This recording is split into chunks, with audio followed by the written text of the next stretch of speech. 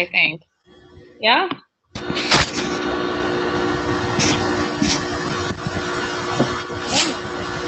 Wow, that's a lot of noise. Yeah. Who was in the noisy place?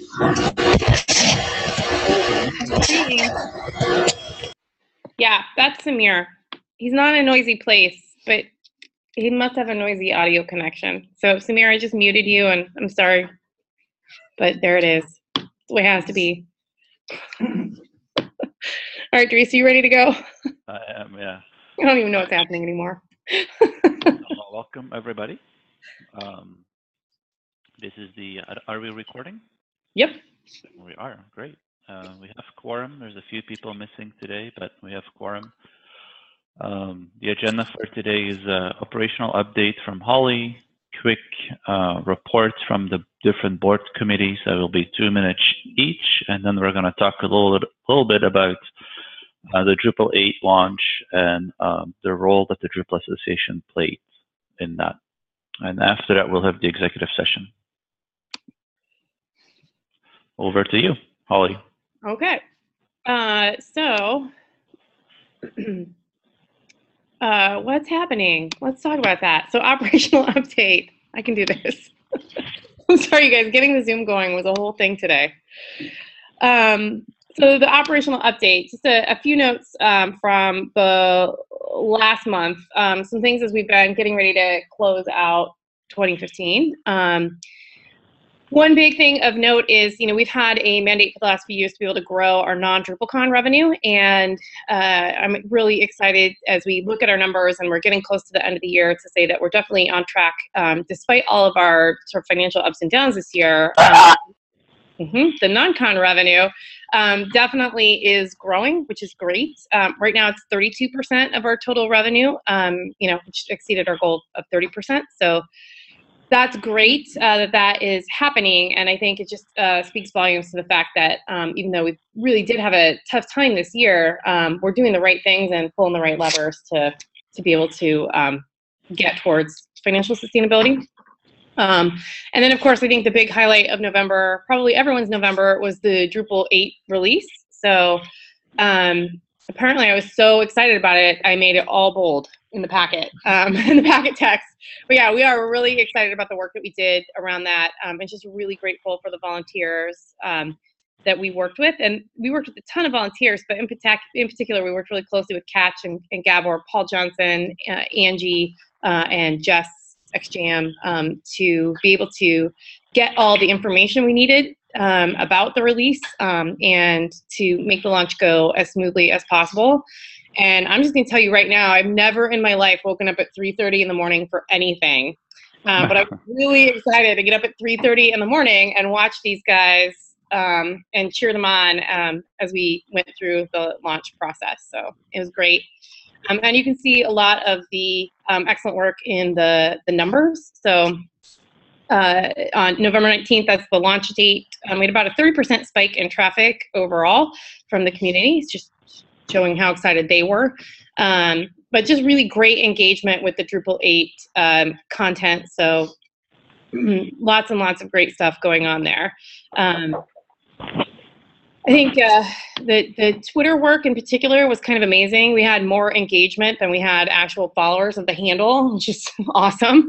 And I think like the time on site and pages per session, just showing that people were coming in to look at that content and then sticking around is really wonderful stuff. So it was a great day. So those were really big highlights. A couple of things that we're still keeping our eye on. The membership campaign is definitely one of them.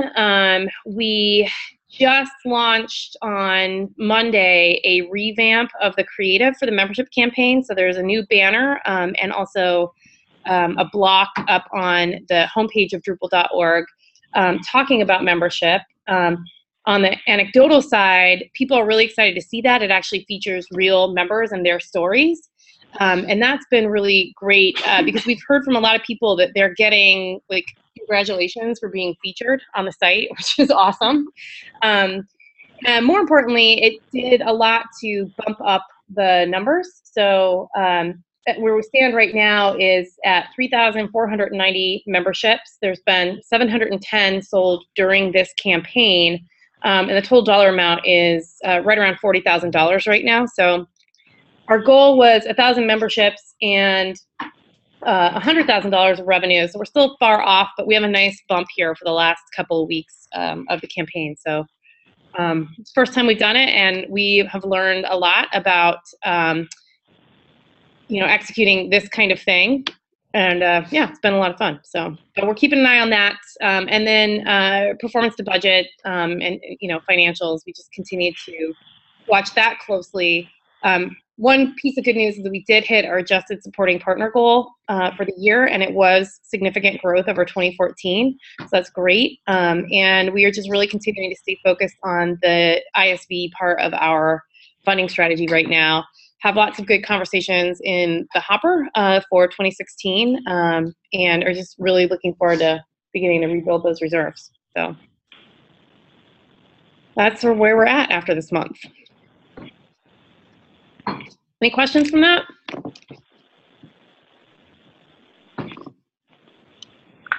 Not a specific question about that, but I wanted to tell you I've been on the call since the beginning. I didn't hear any mention of my name. So. Oh, hey, Denise. I don't know why I can't see you.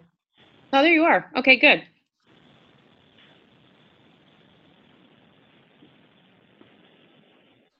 All right. I guess moving on. Yeah. So we're going to move on to talk about, now that that launch is over and we're getting ready to do regularly scheduled point releases, I think we'd like to share a little bit more, dig deeper into how this release went and what we're planning to take away from and execute on those point releases. So Brad, you should be a presenter. You should be able to pull that up. And I need Tatiana too, yeah? I'll make Tatiana a panelist. Is that the presentation, Holly? Yeah. I'm gonna get there. Brad, are you planning to share that with Tatiana? I can paste it in the chat if you'd like. It'll stop your screen. Oh, right, that's fine. I'm stopping sharing my screen. All right. Sorry, we're still learning this. All right. Alrighty. Thanks for killing the mute. So what do we want to spend? About 10 minutes going through this, Holly, from an agenda standpoint? Okay. 15, yeah.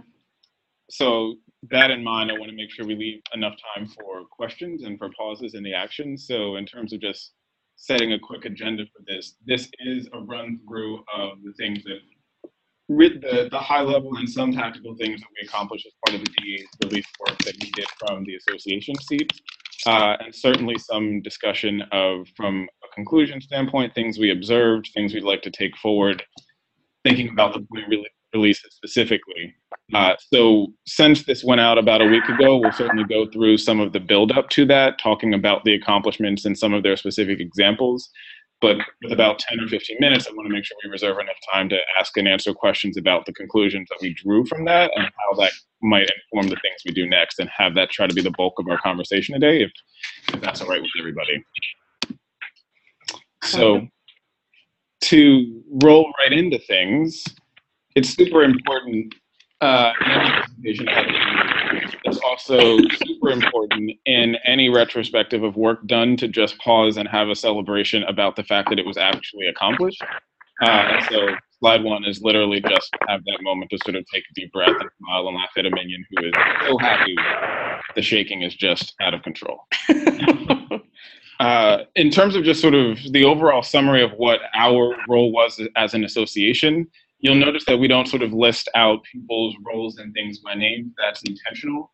There were certainly people who were directly involved with the D8 release and others who were not directly involved. But given how much even the people not directly involved had to do and take responsibility on and other roles of things just to make things possible for those of us who were directly involved, basically the answer is everybody had a hand in this. And so from an overall standpoint, our role was to offer some support, to offer some coordination. And while no one was surprised that D8 was being released when it was. The prime timeline for when all of this came together was basically within about a 4-week window. So as we talk about things, we're focused on what happened in that T-minus 4 weeks. We're not really talking about the whole build up to the release over a number of years. In terms of the volunteers' roles, we wanted to call out a handful of people specifically for their subject matter expertise, for their help with translation, and for their help with social media. And so that's the thank yous that are on the side. There are 5 people specifically. We wanted to make sure, based on how they interacted with us in our Slack channel, where we did a lot of coordination back and forth via email, to make sure all of these different pieces of things came together on the timelines that we had planned. And so thank yous to Ketch, to Gabor, to Paul, to Angie, to Jess, in a number of different ways, whether it was editing documents, or it was suggestions about process, or it was literally leading an initiative. Would have just been impossible from an association standpoint without some of the really critical help that came from them. So to talk a little bit in detail about what the plan actually was, this is just a reminder, because a lot of it should look familiar. There were some overarching communication themes. Effectively, as a comm team, wanted to make sure that there was a story that we were weaving together here. And so those themes that should appear evident from things you've seen in the board packet before, things like just the literal awareness announcement that Drupal 8 is actually here and available, for example, but also making sure that that story included things like talking about what people are doing with it right now, or making it possible for people to find out what people are doing with it right now. And certainly also, for example, inviting people to try Drupal 8 as soon as they could. And that coordinates with downloads. It also coordinates or corresponds to the Try Drupal program. But these were the 7 communication themes that were the framework of the work we did leading up to the release and leading past that.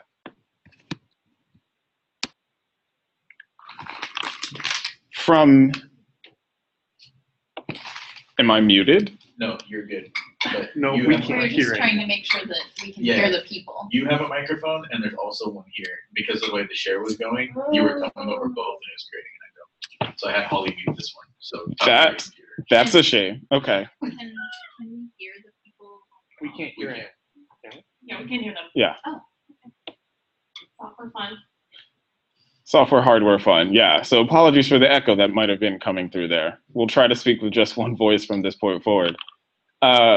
From another angle from the goals perspective, we had some specific engagement actions that aligned with the story that we wanted to tell, right? So yes, these were the themes that we wanted to get out, but how are we actually going to think about whether those themes were being received and how they were being received? And so examples like experiencing the content that we actually put on Drupal.org in the D8 section, or people actually going to try Drupal, or media mentions of the moment and of the content that we were sharing. All of these things were the kind of engagement actions that we were looking for as triggers that we would then set up against these actions, metrics to actually get into the details of how well these actions played out. But it was important to not just have this great story that we thought was interesting, but also have a way to start whittling that down into stuff that we could measure and use. And so that next slide, this one, is about some of those metrics, pairing them up with those engagement actions. So for example, an engagement action would be people were planning, announcing, and attending release parties. It was important for us to be able to look at, as an example, the number of parties that were actually being planned and scheduled and displayed on groups and on Drupal.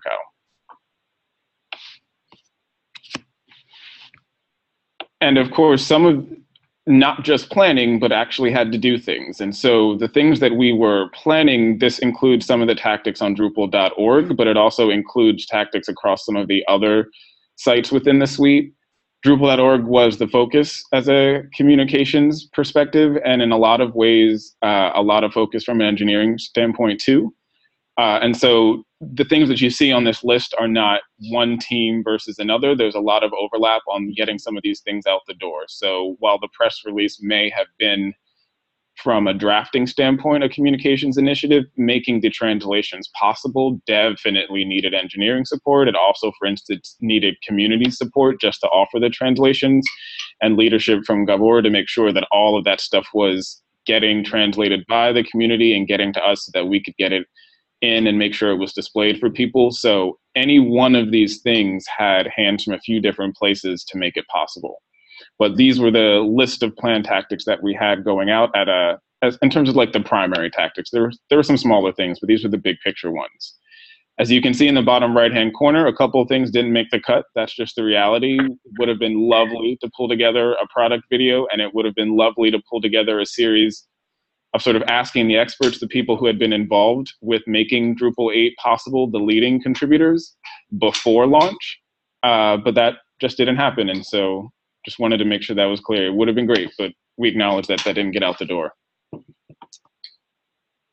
For tactics that were throughout the rest of the suite of sites, so whether you looked at ADO, the association site, or API, or events, you sort of name it, we did have some big picture ideas to make sure that there was coordination across the suite of sites for Drupal.org. So it wasn't just a huge explosion on Drupal.org, and then the other sites were not keeping up in their appropriate ways and in their appropriate contexts.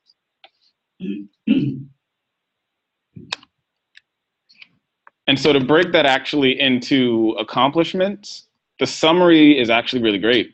From a story standpoint, all the communication themes were hit. There was at least one piece of content or one initiative or one communication that checked off all those things, that checked out something on that list. Similar story for the engagement actions. We were able to measure and witness all engagement actions happening throughout that list that we put together. And from a tactical standpoint, we hit on about 90% plus of our planned tactics. So everything that we laid out as something that we wanted to do big picture wise, really successful in making sure that those got done, even though we were primarily focused on a 4-week period of time. Call out a couple of those things that were super visual and also obviously have some function woven into them, of course. But some of the really big hitters in those tactical wins would be, of course, the Drupal 8 content, the redesign of that landing page and its subpages that follow, and also the change to the header that is a site-wide experience. These are two of the bigger, more visible things that everybody sort of clutched onto and enjoyed and was able to identify with the release itself. A lot of the other things we did, they weren't necessarily banner items, not to by any means step on their importance, but these were super visible and everybody seemed to rally around these, and that was great. And so just to sort of refresh that tactical list, that 90% is because just about everything we checked off. That product video would have been lovely. The Ask the Expert series would have been lovely. It is something that we're still in the process of dealing with in a long tail standpoint, but in terms of up to the launch, really hit on all cylinders. Holly had talked about numbers for a little bit, so I won't go through too many more of these, but from an engagement standpoint, a lot of really good numbers. It was not Drupal.org's best recorded day from a Google Analytics standpoint, but a lot of really great peaks here and a lot of indication, as Holly put it, that once people were getting to the site, it wasn't just to have the singular moment about the announcement, it was to actually spend some time and do some other things, and that they were starting to find paths and get to other areas of things. And that's really great that it sprouted some integrated experiences. It's a really great sign. And also that from a referral standpoint, it wasn't just people getting here sort of organically, that as you can see with the Twitter and the Facebook referrals, for instance, that the effort specifically to get focus here were working as well.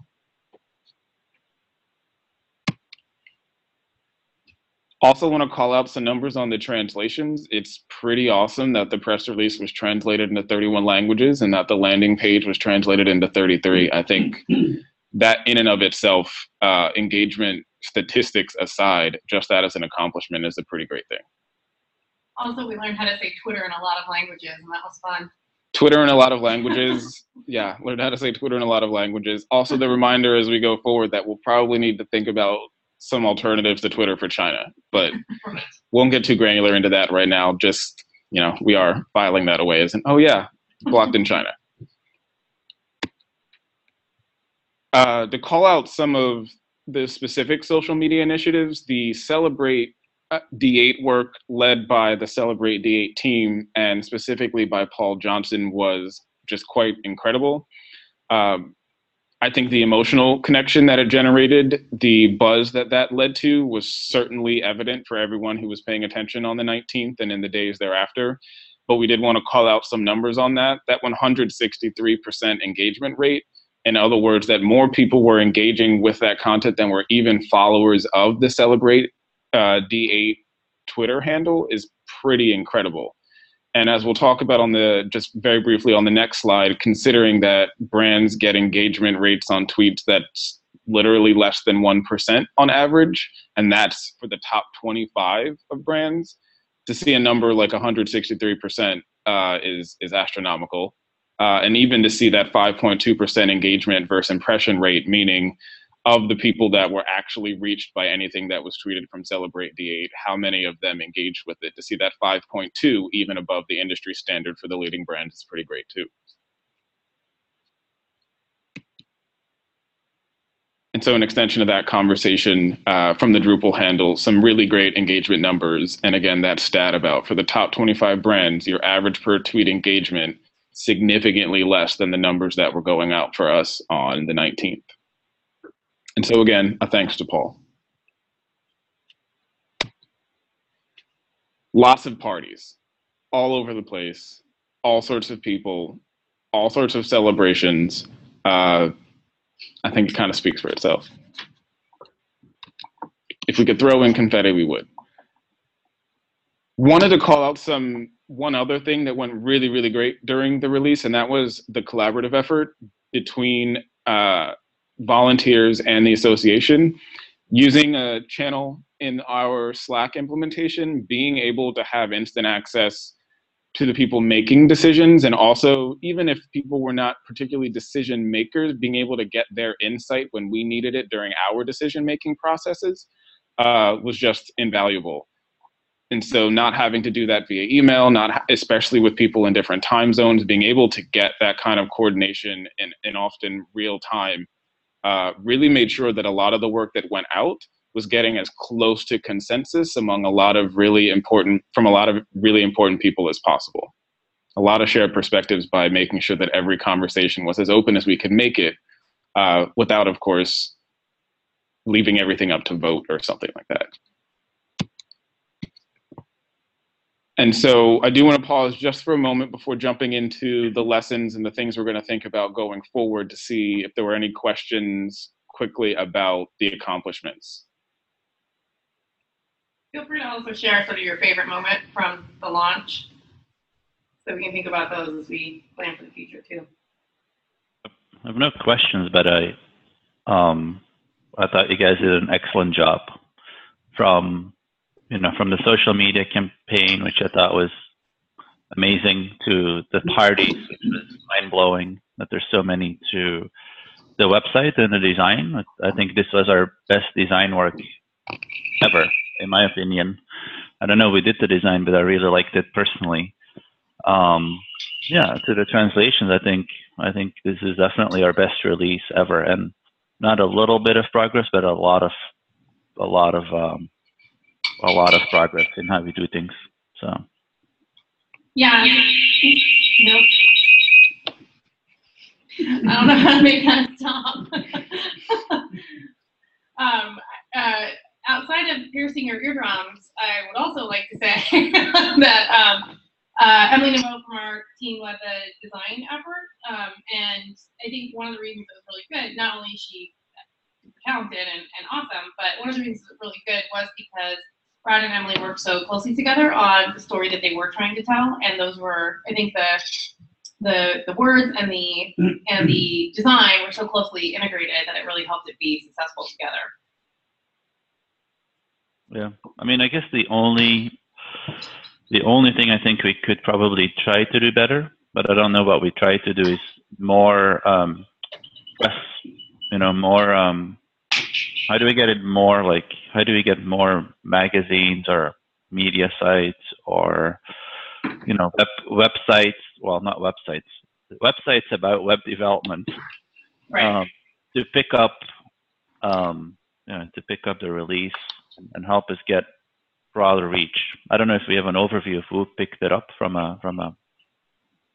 that point of view, but I felt it was maybe limited. Yeah. Oh, I hear I you. was saying maybe some paid content opportunities, like VentureBeat does a lot of that. Some other ones, and then that gets picked up by other tech. I reached out to Rowan Pearce, who an Australian tech journo who's done a lot of coverage of Drupal over the years. I think he's interviewed you, Dries, and he's interviewed Angie, and he did a coverage. But yeah, I agree. If that's something that we can look at, is how we actually get some of that tech press coverage. But all of the other stuff was so awesome. Congratulations, everybody. Yeah, I agree. It was more of a side note, and I recognize it's hard to get coverage when you announce betas and release candidates, and then you announce the date of the release ahead of time, and like I think it takes away a lot of the sort of the surprise, I guess, or the magic. So.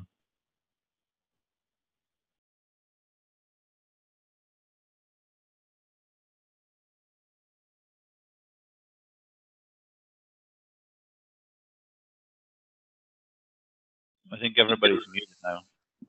How about now? Can you hear me now without an echo?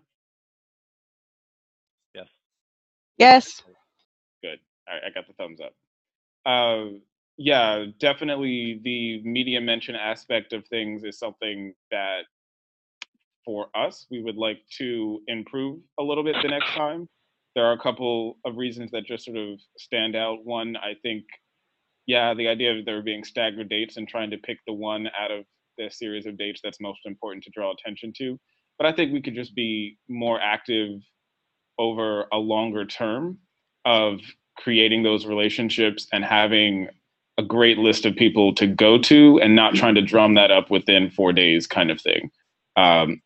In terms of just the numbers on mentions, we were tracking that over the first week or so. And then with the first 24-hour period, there probably was a few dozen media mentions, but fairly enough to them, and not to be disparaging of those outlets, they weren't the outlets we would probably want them to be, right? So I do think that speaks to starting the process of creating these relationships so that our requests for attention stand out amongst the sea of requests that these tech blogs get on a daily basis.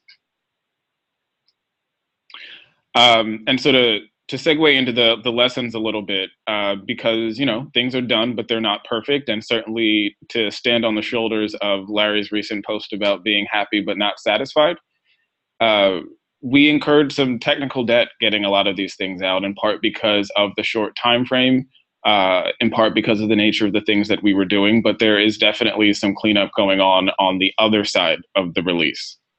From a decision-making standpoint, our decisions were informed, they were educated, everybody's experienced and has great perspective to bring to the table, not just within the association, but also volunteering to help with us.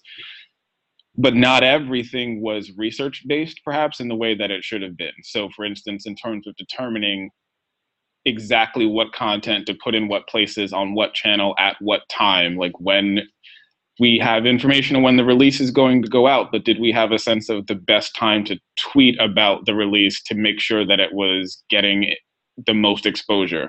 There's some really good work done by Paul in the Celebrate D8 standpoint to make sure that the wave of celebrations continued.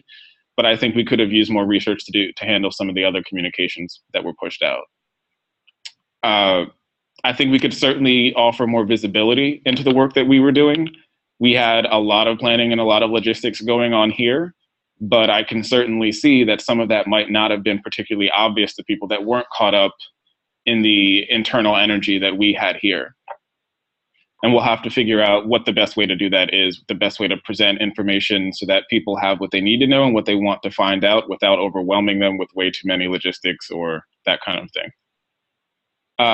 And the other thing that we certainly wanted to work on, finding consensus about what the release's major themes should be. So we had communication themes in terms of telling a story about the release, but it wasn't always 100% clear what the story about Drupal 8 should be. So for instance, whether it was while we were writing a press release or copy for a landing page, we were having discussions about whether Drupal should be called a content management system or a content management platform or an experience framework.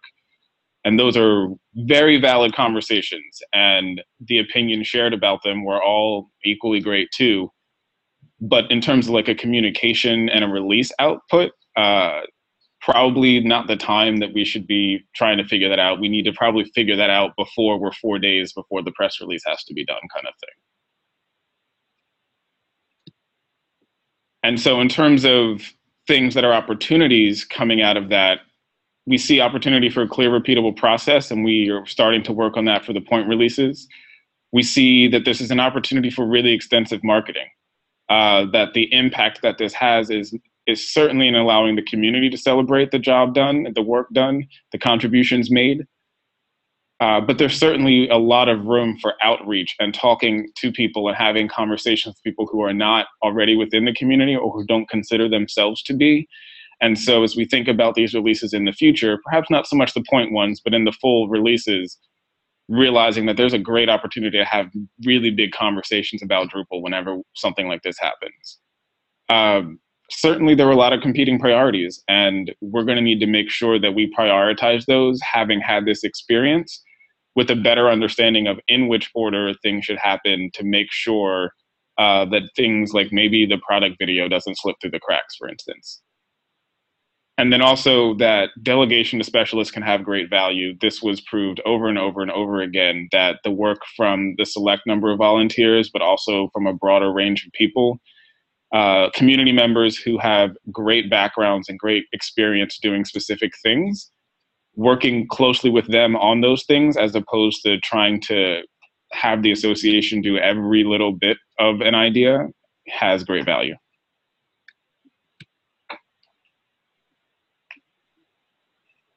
Headed towards the future to sort of talk about how those lessons are going to inform the things we would like to do next. We definitely think there's room for super clear cross-discipline process. That's speaking more to us internally. That's not a reflection of an opinion about the community, just to be clear. But now that we realize as this team, the things that we want to do for releases, we can do a lot to make sure that things are happening in really clear cross-discipline ways, that if the engineering team needs X and the communication team needs Y, that we find ways to make all of that happen easily, and just get rid of some of the first time struggle kind of things. That said, we still do want predictable and repeatable processes for the point release, and that is something that we're starting. So for instance, as we get into the turn of the year and 8.1's development cycle begins, we'll soon thereafter start discussions with maintainers to make sure we're aware of the things that are probably going to be priorities for 8.1 so that we're not waiting as an association for, let's say, April 1st to start putting together our plans for what needs to happen on April 20th. That we don't want to rush people, but as much as we can know, as soon as we can know it, we think we can probably do our own work a bunch of good and also help others in the community where they need it.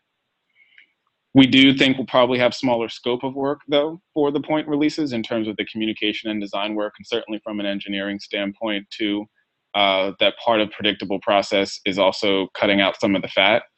That said, the nature of a point release in almost every case is going to be that it's not the hoopla, for obvious reasons, that the full will be. So we're going to take that into account when we consider what the plan is.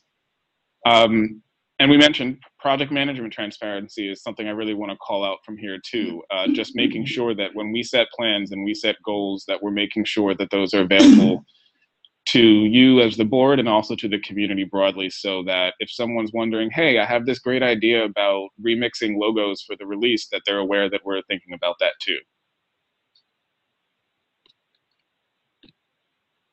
And so the last slide here, as we think about the point releases specifically, we do want to make sure that any canonical Drupal 8 content that exists right now, so like the landing page, its subpages, FAQ, etc., those things are refreshed to be appropriate for whatever the point release requires.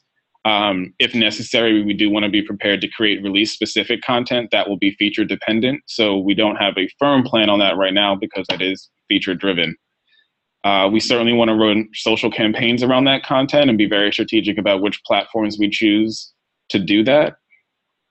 And again, we want to go through helping coordinate translations of the material that we push out and making sure that we coordinate try Drupal updates as well. That's important as a revenue opportunity for the association to make sure that if 8.1 is going to be available on Drupal.org, that the partners participating in that program have the opportunity and the heads up to be prepared for that as well.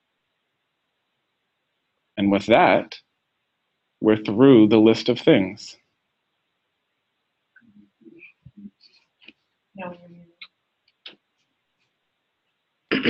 Hold on.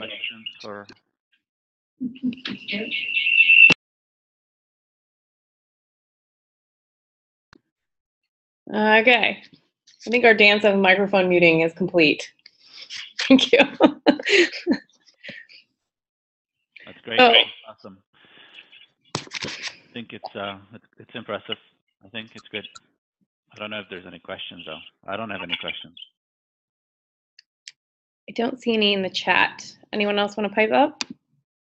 I just want to say that it was amazing watching it through the day, how things proceeded, the parties, and all of that. I think that the coordination across, from the association across volunteers in the community was spot on, fabulous, and congratulations all. I think it's great. Yeah, we should probably give a shout out to the folks at Drupal also for finding a way for us to display the Drupal 8 parties on their platform so that we didn't have to try to make one.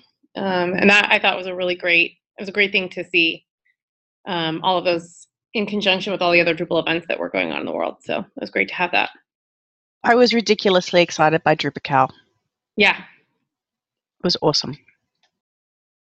Yeah, I usually have like 4 or 5 tabs that stay open every day that get refreshed a lot, and that was one of them for a couple of weeks. Fun to watch the parties roll in.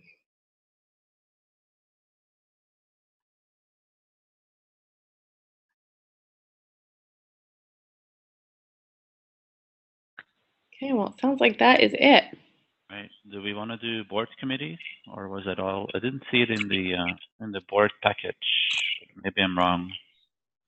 Right, my brain skipped right past those because I forgot to ask people for updates, but I also think that no one met this month, including the finance committee yesterday because of some travel and illness. Yeah. Okay. So nobody met. Yep. Done.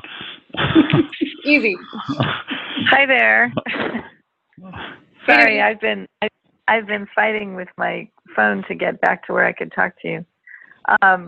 So this is about the previous topic, and I'm sorry it took me so long to get unmuted.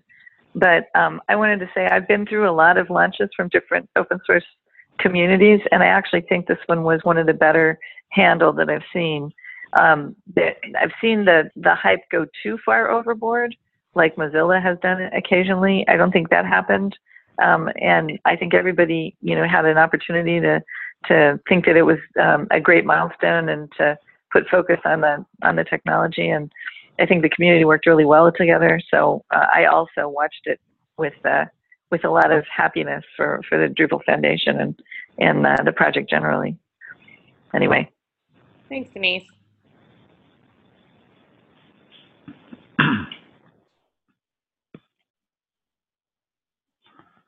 All right. Any other thoughts, questions?